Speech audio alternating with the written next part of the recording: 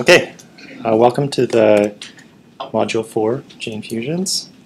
Hope everyone had a great lunch. So in this module we're going to learn about the impact of gene fusions in cancer. We're going to learn about the different types of evidence for gene fusions. We're going to focus mainly on RNA-seq. And we're going to learn about a little bit about how the available detection methods work and what the types of false positives that they produce, and also try and be able to assess a gene fusion's potential function. So first we'll define a gene fusion as just a novel gene formed by fusion of two distinct wild-type genes, and in cancer, of course, these are produced by genomic rearrangements. The canonical example, of course, is the BCR-ABL fusion that defines chronic myelogenous leukemia. This is an interesting rearrangement because it was basically the first somatic change that was linked to cancer, identified some 40 or 50 years ago. And it's also one of the success stories because we have drugs that target it. So we know that gene fusions are relevant in clinical features in cancer. They're prognostic markers, so here BCR-ABL1 is our canonical example of this. They're targetable. We have a drug Immunitab that targets BCR-ABL1, and we also have a lot of excitement recently in discovering new gene fusions. This is spurred by a few things. There was a discovery about 5 or 6 years ago of TMPRSS 2 ERG fusions in prostate cancer. Fusions were before then thought to only drive leukemias and sarcomas and other more rare cancers, but then they were discovered in solid tumors. There was the hope that the more common solid tumors, for those we could also find gene fusions that could be targeted the same as we could target BCR-ABL1.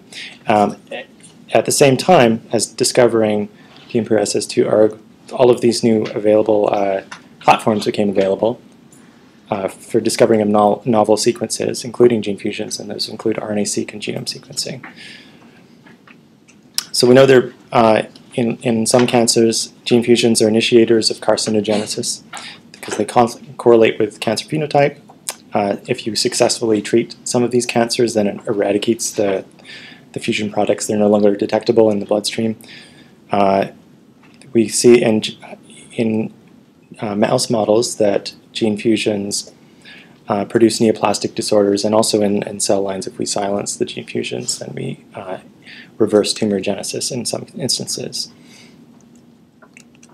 We can think of a couple classes of gene fusions. One is upregulation of proto-oncogenes. So these are genes that are normally very tightly regulated in their transcription, and if we translocate, say, for instance, MYC to a different loci that has juxtaposes it with a new promoter that results in overexpression of MYC, then that can result in tumorigenesis, and that's exactly what happens in Burkitt's lymphoma. And then, of course, the other type of fusion we can get is a chimeric gene, where a novel fusion gene is created that co-opts the domains of two wild-type genes. So it's taking the functionality from two different genes and creating a new gene.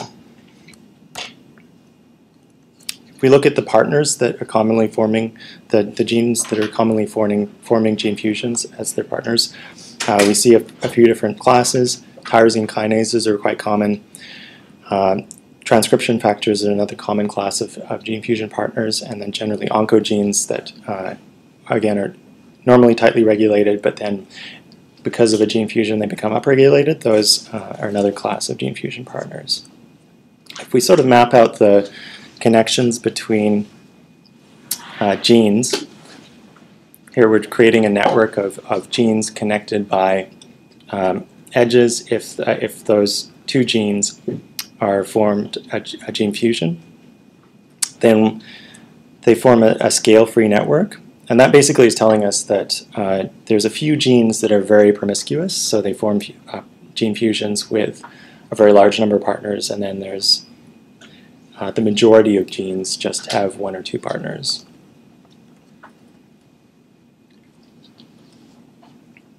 in terms of the genomic effects of gene, oh yeah. So when a gene forms a partner, is there any specific sequence which is causing having partner preference, or it's just random? Is there yeah, the question is there a specific sequence that is associated with these fusions, maybe at the breakpoint? I don't think that's the case. If you look at if you look at the breakpoints themselves, there might be a signature of the mechanism by which the actual genomic DNA was broken and then rejoined. So there could be a sequence signature there, but then in the fusion itself, that's usually the genomic breakpoint is spliced out. So then what you end up with at the fusion boundary is just the sequences of each gene. Like A gene forms a fusion event with B, but A is not forming with C or D or anything. There is a preference for A to form a fusion. Suppose. Yeah. So is there any sequence similarity between the genes? I see what you mean. So I think the preference that we're seeing in terms of how these networks come about, the gene fusion network, is basically because of function of the genes, not necessarily sequence. So at the sequence level, there's no similarity. It's just because at a higher level, it's bringing together these groups of exons that have some specific function. So. Okay, so we can leverage these three different signals, chimeric DNA sequence, RNA sequence, and expression change, to identify gene fusions. And so for the first one, expression arrays, this is actually how the TM-PRSS2 ERG fusions were discovered. 5 or 6 years ago, I think RNA-seq was just coming about, but in this case, they used expression arrays with something called COPA, which has actually never been used since this discovery, because RNA-seq kind of preempted it, or not preempted it, but came on the scene and people started using that. Anyway, so they basically looked for outlier expression and used that to identify a candidate set of genes, and then they further restricted their analysis to one particular set of genes. So that was based purely on expression. Of course, we can also do genome sequencing, and this has led to the discovery of some fusions in colorectal adenocarcinomas, but most of the fusions discovered have not been with genome sequencing, I think because it's a little bit more expensive. We don't get expression information, so we can find translocations, but we don't know if that's actually resulting in a fusion product. It's a fusion transcript that's being expressed and then turned into a protein. And then mRNA-seq, I think, is the standard of choice for discovering fusions currently.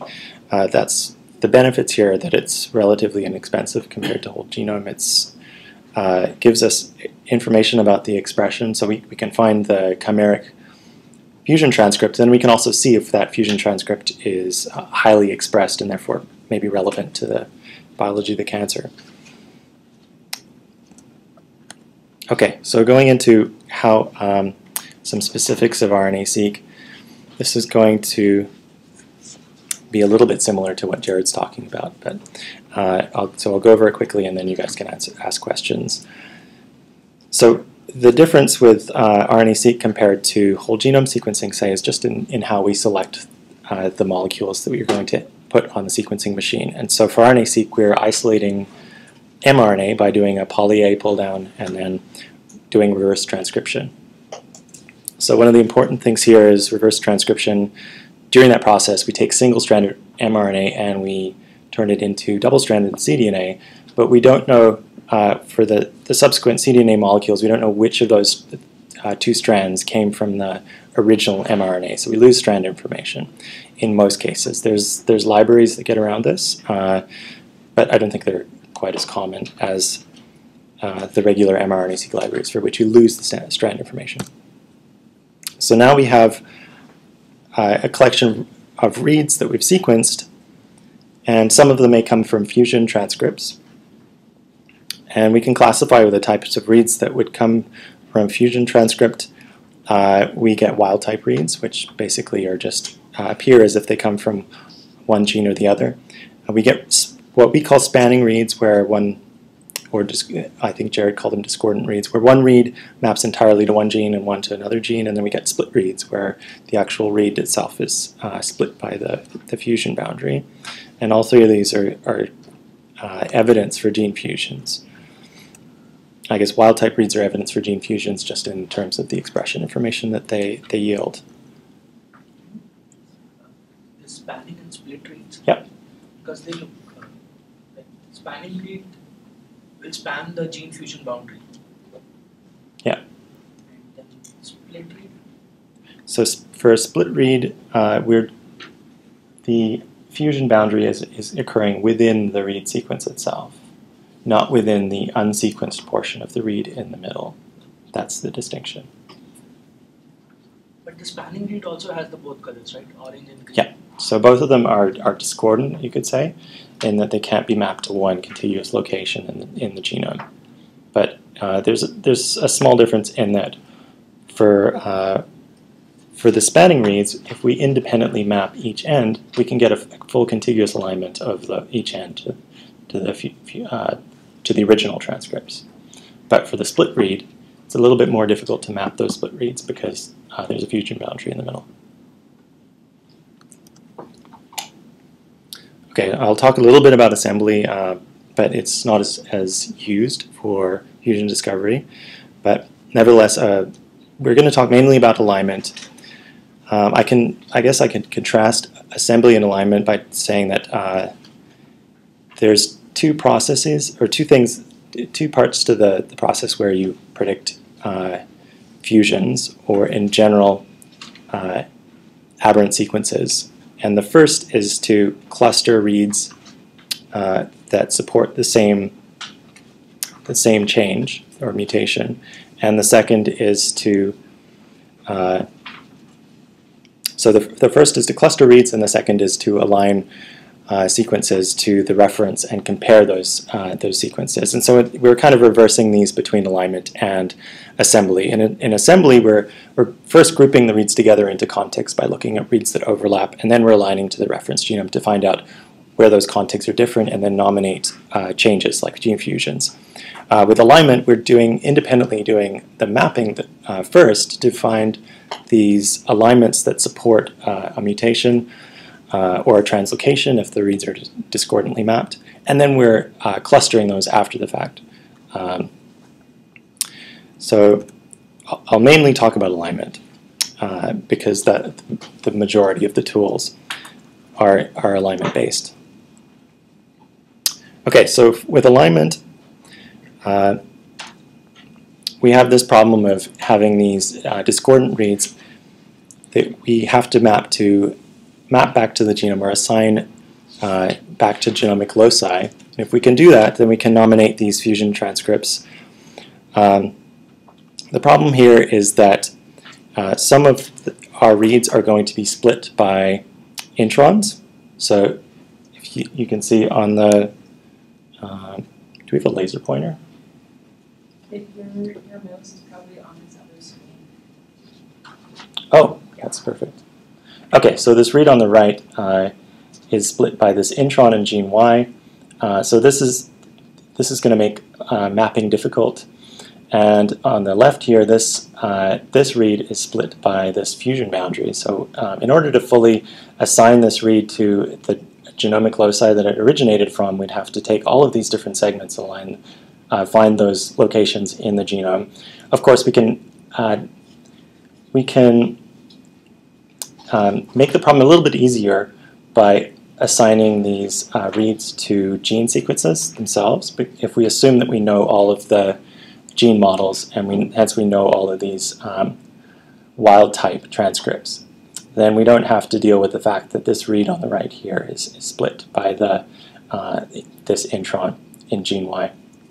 And so that kind of alludes to the fact that the choice of reference is important for RNA-seq, and this is not in the this is on the on the wiki in a slightly updated version of the slides, and I apologize for changing the slides, but this basically shows that these guys were comparing Ensemble, RefGene, and UCSC, and generally comparing using both the transcriptome and the genome as a reference, and using the transcriptome only or the genome only. And what they show is that using both the transcriptome and the genome as the reference to which we align means that we get about 95% of the reads to have a mapping to either the transcriptome or the genome, compared with if we do not map to any of the gene models, just to the genome, we get 90% of the reads mapping. And so combining those two references is going to give us more power, and that's what most of these tools do. Yeah? If we lose the strandedness of the transcript, yeah. we actually push the DNA, how do we know whether the gene is on the positive or the negative strand? Like if that transcript corresponds to a gene on the positive strand or the negative strand? That's a really good question. I think you have to use, you have to sort of infer it from additional information. And so I think one of the strongest signals that you can get is that if say you predict a fusion contig and then you align it back to the genome, if when you align it back to the genome the splicing looks like the splicing of an existing gene, then that's a good sign that it's following this, it's on the same strand as that existing gene. Okay. But I think we'll have an example of that in the lab. On the topic of splicing, Yep. does mapping to the known gene taking into account of the splice variants In these, right, when you choose like the transcriptome as the reference? yeah. So yeah, so for instance, in this study, they're mapping back to all of the splice variants that are in these particular databases, and so if the intron that your read aligns across is in that database, then it should map reasonably well. But of course, novel splicing, then that's going to be the same. Pretty much, it's the same problem as finding a fusion read, except it's restricted to a region the size of a gene. Yeah. Okay, so when we are thinking about this problem, I guess we can think about the alignment problem as being quite easy if we're just looking for exact matches. It gets a little bit harder when we are looking for alignments with some indels and mismatches. And then if we're looking for non-contiguous alignments, and maybe we're also accounting for indels and mismatches, this is perhaps the hardest alignment problem we can think of. Generally what we do is we leverage the fact that we know something about how to solve the easy problem to solve the hard problem. So for instance, one of the strategies that is quite widely used is to just segment the reads. So given this original read sequence, we chop it up into 3 pieces, and then hopefully individual pieces from this read align reasonably well to the reference genome, and we can leverage existing tools to align those segments back to the genome. We can also do something where we try and, instead of modifying the reads, we modify the reference. So if a priori we know that there's a translocation between 2 genes, then we can try and align our reads to a merged reference, basically, that is just those 2 gene sequences. And a combination of these approaches, I think, is what's most common, which takes information that we get from paired end reads.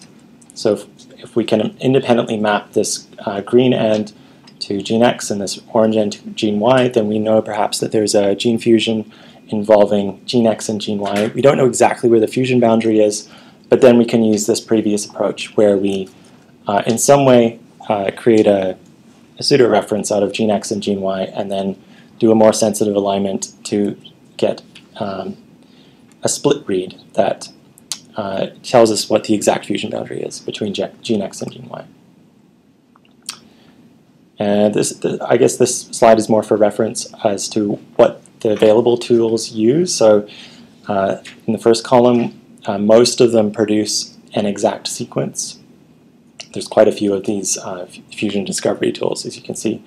And I think this is probably not all of them. Even one of the ones, star fusion, that we were using in the lab is not even on here. So this second column is mostly methodological of whether or not the reads are segmented before they're mapped back to the genome. The third column, whether or not they leverage paired end information. Whether or not they use an approximate reference scheme, as we were showing here, is this fourth column. Another alternative is to this idea is where we take, say we nominate gene X and gene Y as being fused, we can just concatenate all of the pairs of exons between gene X and gene Y and look for reads that map exactly to those exon boundaries. And so that's this column, and then whether or not they search for an exact fusion boundary and account for the possibility that there could be mismatches in the reads that map to the fusion boundary is on the far right. There are a few assembly-based tools, and I think Transibus and Trinity have been used to find fusions in various studies. And then obviously there's two steps to the assembly method. You assemble some contigs, and then you have to basically sift through those contigs and try and identify the ones that are fusions, and this has been done using GMAP or Dissect or Barnacle, those three methods. So based on this one study that independently evaluates a number of these tools, you can see that the most sensitive tools also produce a lot of results. So the two most sensitive are Top Hat Fusion and Chimera Scan. Each of those in this study, well, Chimera Scan produces 13,000 fusion predictions, and Top Hat Fusion produces 136,000. So there's still a little bit of work to be done in terms of producing a reasonable number of fusions with the utmost accuracy. So my own tool, Diffuse, is reasonably sensitive, but thankfully only produces 900 fusion predictions, which is still quite a lot to parse in one sample. And then, of course, they showed it also in the same paper that you can't really rely on simulated data entirely for understanding the sensitivity of these methods. The real data is too complex. Sources of false positives. Okay, so we have alignment artifacts are a huge source of false positives, and chimeric reads that come from the molecular biology. So we can get template switching when we're doing reverse transcriptase. And we can also get ligation artifacts. These are usually random, and so they don't produce a large number of reads. And so just filtering predictions that have fewer reads gets rid of those. And then, of course, we have natural sources of rearrangement, such as immunoglobulin rearrangements. If your sample contains a lot of immune infiltration, that'll be a problem. And other transposons, nuclear mitochondrial insertions, etc. Okay, so solutions for alignment artifacts that we found is to calculate features of the supporting alignments and then either use heuristic filters or machine learning techniques. And that's what we used in Diffuse, my own tool. Although those techniques have been applied for pretty much all of the fusion discovery tools. And so I'll go through a few of the features that are most distinguish false positives from true fusions. The first one here, so what we're showing is a histogram. Green is the positive examples and red is the negative examples. And we're just showing that there's some separation between positive and negative for each of these features. And the first feature is how well the reads distribute across the fusion boundary. We expect if they're aligned, we expect in a true fusion that they should be well distributed across the fusion boundary, because there's no reason that a particular location should capture all of these reads unless they're PCR duplicates or an artifact. The second feature that we can calculate is whether or not the fusion boundary coincides with an exon boundary with a known splice signal. So what happens usually is you get a translocation in the middle of two introns. So it brings together two intron sequences. And then in the fusion transcript, that intron is spliced out. And so what you end up in RNA-seq is an exon boundary fused to another exon boundary. And so then if you look in the genome at the boundary, the fusion boundary, you should see the splice signal on one side and the matching splice signal on the other, so GT to AG, which is the most common. So the same with genome rearrangements that we saw in the previous lecture and lab. If you have too many possible alignments of all of your supporting reads, then it's a good sign that you have an artifact. Either that, or you can't reasonably tell which of the possible mapping locations is going to be your actual gene fusion. And usually these don't validate. Another thing people do, and this is done in both assembly methods and in mapping-based methods, is look at, given the assembled fusion sequence, how well do the reads align to that assembled fusion contig? And how well do they align? That can include whether or not the paired end reads align and have a length between them that is what we expect given the fragment length distribution. This is pretty much the same as one of the other slides where we're looking at how well the spanning reads span across the fusion, or are distributed across the fusion boundary. And finally, another strong signal of a false positive is where we don't have where we can't exactly assign part of the fusion contig sequence to one gene and a distinct part to the other gene. If we have a significant amount of overlap, say if 75% of it maps to one gene and an overlapping section, and the other 25% plus 50% that is overlapping maps to the other gene, then this is a good sign of a false positive, and I'll show you an example of this in the lecture, or sorry, in the lab. Okay, so we have also natural sources of rearrangement. A good way to get rid of these is through database searches. And we also have transcription-induced chimeras or read-throughs. And this is what happens to produce these is a gene is not rearranged, but when it's being transcribed, a transcription stop site is skipped, and then it reads through into the next gene, and so then those two genes are co-transcribed, and it looks as if it's a gene fusion between adjacent genes, and these are very common, even in benign samples.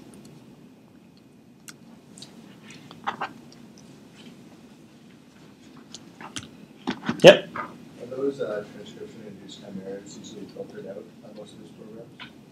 Yeah, I think a lot of them, some of them you have an option to filter them, and some of them they're flagged. But yeah, I think all of the people who've designed these tools are cognizant of them, so, because they're very common. They dominate like the bulk of the predictions. Okay, so when we want to prioritize real gene fusions, we can look at a number of things. So expression, see if the fusion is highly expressed, particularly if the 3' gene is highly expressed, as that's often the one that has the function in the fusion gene. We can look at recurrence, whether or not it's seen across multiple samples. We can look for a corroborating rearrangement if we have any information about the genome. We could look at the function, particularly of the 3' gene. Is it a kinase? And could it serve as a drug target? We could look at whether or not the function is preserved by the fusion, so whether or not the breakpoint occurs within an intron, and also whether or not it preserves the reading frame of both genes. And that's a little bit complicated, and I'll go into that in one of the next slides.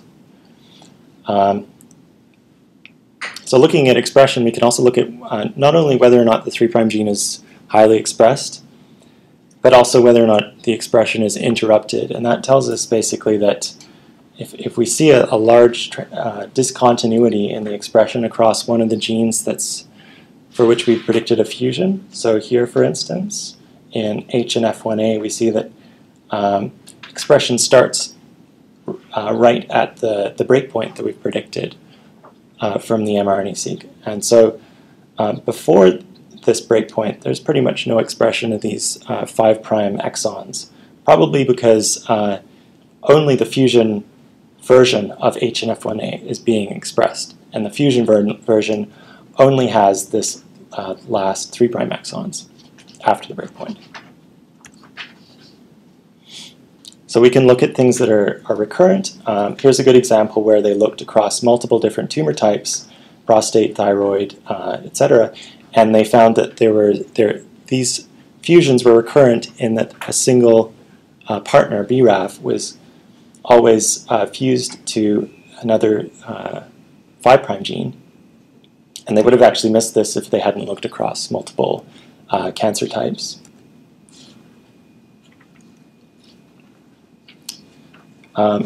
So this slide, I'm just looking at two different data sets that show that read-throughs are quite common in benign samples on the right. So on the right we have a lot of, or maybe 20 fusions that we've predicted in LNCAP.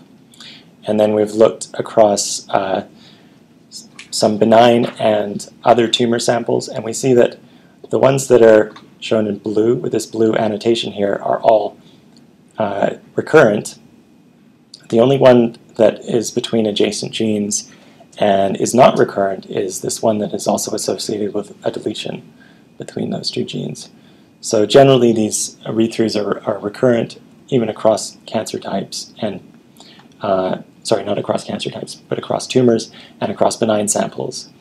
And they're generally not considered to be drivers of oncogenesis, although there's one counterexample to that. And that counterexample is SLC45A3, ALK4. This one was discovered in prostate cancer, and it's being associated with cancer cell proliferation. So not all read-throughs are something that we should discount.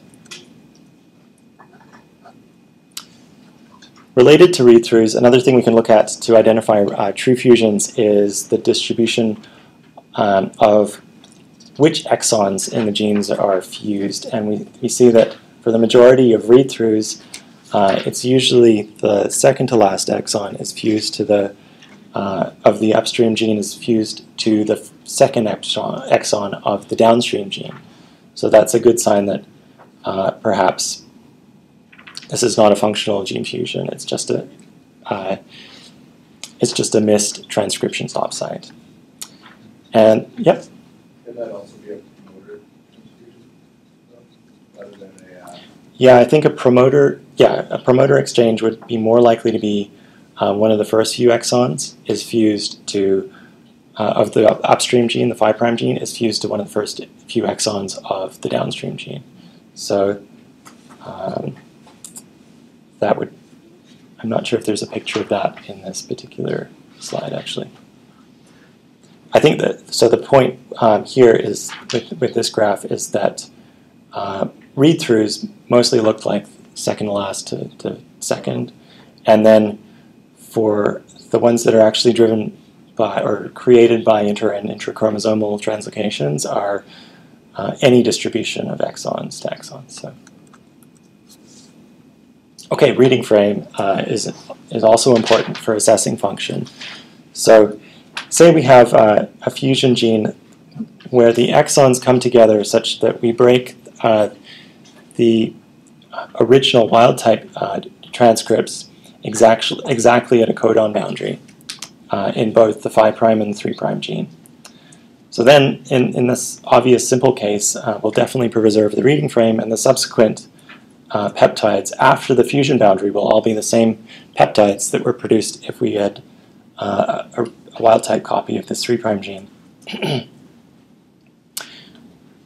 And correspondingly, we can also think of an example in which we don't break exactly at the codon boundary, but we break in the middle of two codons in such a way that we bring these two fusion transcripts together, and we produce a nonsense codon at the fusion boundary, but the subsequent codons are exactly as they should be in the 3' original transcript. So in these two cases, we're preserving the reading frame of the 3' gene and preserving the function.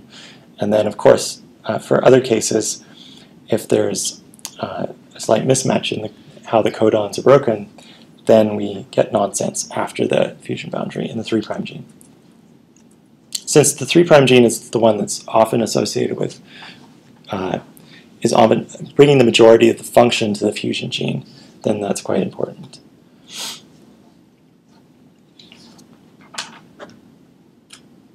Okay, so we can also look at the associated rearrangements to tell us a little bit about the fusions. For instance, this is an example that we found in a prostate cancer where we had what we thought were two independent fusions, one involving SHANK2 and one involving MYC. And then looking in the genome, we see that there's actually a complex rearrangement that's simultaneously breaking 3 different chromosomes in 4 different loci, rearranging them, and simultaneously producing these 2 fusion transcripts. So that tells us a little bit of how these fusions were formed. Another thing we can look at is what the structure is of a simpler breakpoint. And we can find these examples where there's actually complex breakpoints where we have insertions of disparate sequence at the breakpoint. So in this case, it's not a simple breakpoint between SAMD12 and this gene PHF20L1, because there's 1 kilobase of this other gene and 1 kilobase of this intergenic sequence that's inserted at the breakpoint. And this is a good example of why we can't just rely on whole genome sequencing too, because we wouldn't discover the connection between SAMD12 and the PHF gene just from the genome sequencing. We'd discover some independent breakpoints between all these other regions. Some considerations for experimental design. I think larger cohorts is always going to give you more power to detect these rarer fusions, and often I think fusions are going to be rare if we're being realistic, because if they weren't rare, people have been looking for a lot of them already, and so it's unlikely we're going to find something that's 50% of ovarian cancer tumors, because people have been looking enough already that it would have shown up for sure. So I think RNA-seq and fusion discovery has a lot of promise in finding these more rare fusion genes that can be targeted in a way that's sort of patient-specific. And so for that we need larger cohort sizes. And then because of that, we can use the fact that we are doing a larger cohort size to filter based on the fact that a lot of the artifacts that we see across, say, a cohort of 100 patients, if we see something that's in 75% of those patients, a lot of the times we can actually filter those because the artifacts that come out of these RNA-seq experiments are going to be very prevalent across a large number of patients. Okay, so some encouraging results from a recent study in which they discovered this ALK fusion in lung cancer, and now there's phase 3 clinical trials for the crizotinib, which is looking like it could successfully treat this disease. And finally, I think in the future this field is going to go towards trying to look for the actual protein products of these fusion transcripts. So what in oncoproteogenomics, what people do currently is they take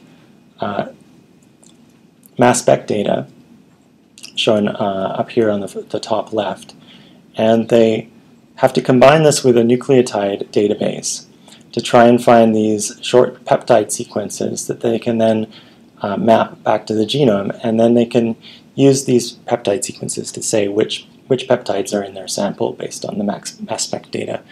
And so it's a very indirect way of trying to understand the protein content of a sample because we have to know the nucleotide sequence that we're searching for. And so some future studies are very likely to leverage this data by predicting from mRNA-seq fusion transcripts, taking those fusion transcript sequences and then augmenting this nucleotide database so that they can look in their sample for the associated protein product. And so I'm sure that in the next few years there's going to be a couple papers on this. All right.